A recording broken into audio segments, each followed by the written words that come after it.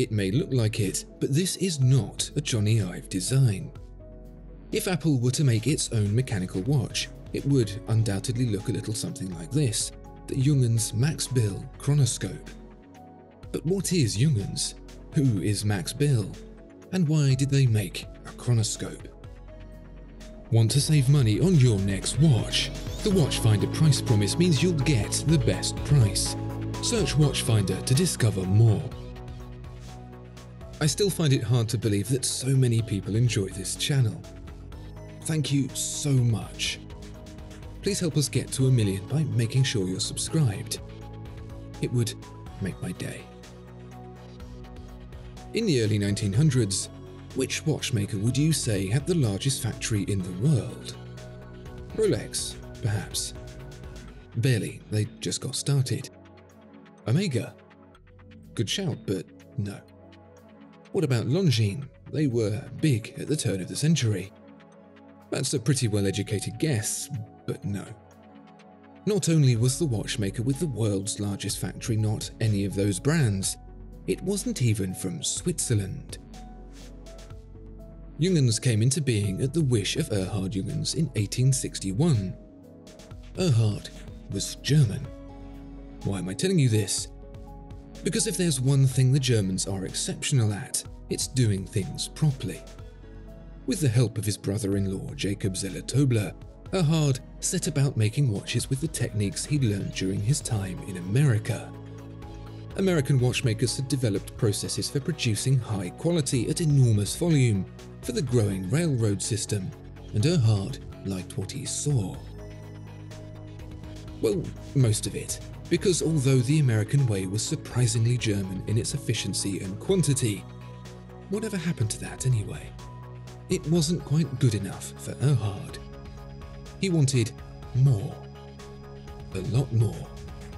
And so he hired 6,000 people to help him build clocks and watches in the German Black Forest. The numbers were staggering. Junghans put those 6,000 people to work at 10,000 machines to make over 20,000 clocks and watches every single day. To put that into perspective, that's a whopping quarter Apple's output of Apple Watches over a century ago. But unfortunately, all good things had to come to an end. That terrible thing that happened between 1939 and 1945 got rather in the way of Junghans' operations, and so the watchmaker had to put things on hold for a while, relinquishing its factory and tools in the process. It started again from the ground up, purchasing new machines in a journey of much-needed modernization. Despite the hardships, Junghans still found the time to produce its first wristwatch chronograph, as well as the first chronometer-rated self-winding movement, and become the third largest producer of chronometer-rated movements in the world. The brand, however, needed a kickstart, something fresh and exciting to see off this new post-war era. Enter Max Bill. Swiss native Max Bill, born in Winterthur in 1908, was built different. Where you and I would see concrete and expect nothing more than an industrial building material, Max saw something else. He saw art. But not art in the flowing lines and colour that you and I would describe, but art that is developed, and I quote, largely on the basis of mathematical thinking. Max attended the famed Bauhaus School of Art and Design in Germany, an operation built around the idea of extracting form from the most everyday of items. Simple lines, crisp forms, and stark shapes were the basis of the Bauhaus movement, and Max was very much on board. He is, in fact, known as the founder of concretism, and is one of the biggest names in Swiss design. If the last two paragraphs sounded like the kind of fluff you'd read in tiny print on a small sign next to a piece of sculpture that looks like it could have been recovered from a demolition site just that morning, bear with me. What Max wanted to do was take a modern understanding of physics and engineering, which had changed the landscape overnight with new materials and construction techniques to build bigger, stronger, faster and cheaper, and give it all sense, make it beautiful. I'm sure you've seen how grotesque design can become when it takes a backseat to budget. Towering blocks of apartments wrought in concrete that give the skyline an oppressive vibe, and that's exactly what Max wanted to prevent. With some gentle influence here and there, Max could turn even the simplest, starkest designs into eye candy. This ability had not gone unnoticed by Junghans, and so a proposal was made that would sow the seeds of a long-term relationship that would ultimately lead to this, the Max Bill Chronoscope. You don't have to be a sweater-wearing art student to see how the influence of an industrial artist shaped this 1961 design, what is very clearly and simply laid out in a way that just makes sense. It's hard to explain why, but it sits well with the eyes, and that was Max Bill's gift. The original wasn't actually a chronograph like this chronoscope version, in case you were wondering. This was designed in 1997 with the blessing of the late Max Bill's son, Jacob Bill, who declared it a fitting addition to the collection and one his father would have welcomed. So what exactly do we have here with the Junghans Max Bill Chronoscope? First and foremost, a design that feels completely timeless. It could have been penned a century ago, but equally the ink could barely be dry. And that's the beauty of industrial design. Whether Max Bill or Jony Ive or anyone in between, the mentality is one and the same.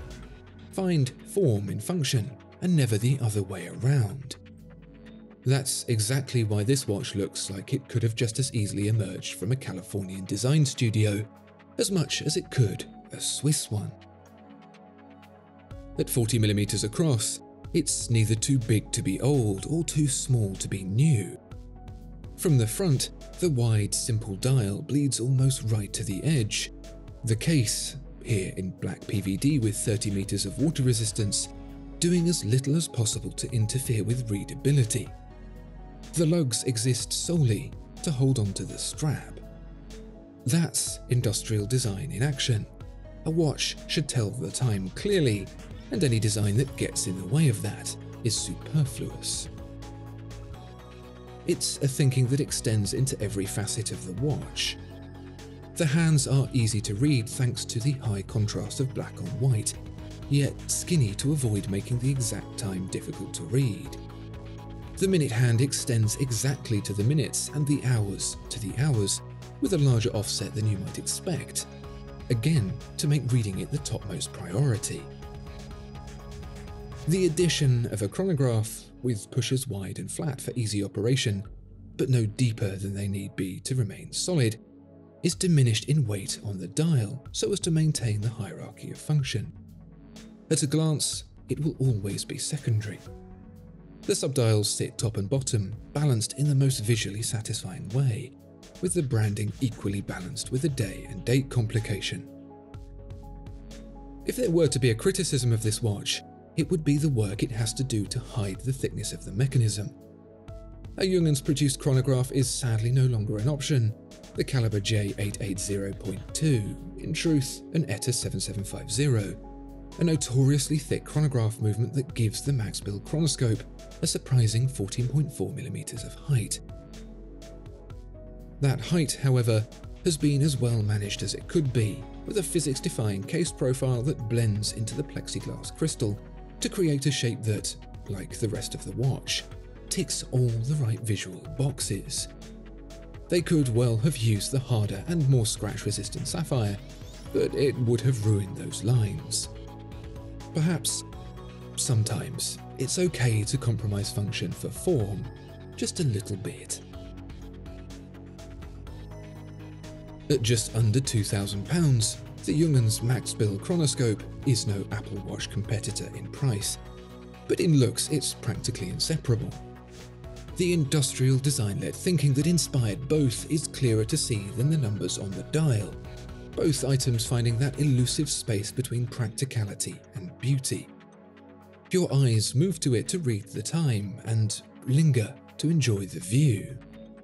When it comes to a piece of jewellery that requires observation to extract its function, what more could you possibly ask? Discover more exceptional watches at Watchfinder. Thank you so much for watching this video. If you enjoyed it, please do consider giving it a like and subscribing to the channel. If there are any watches you'd like to see featured, please let us know in the comments below.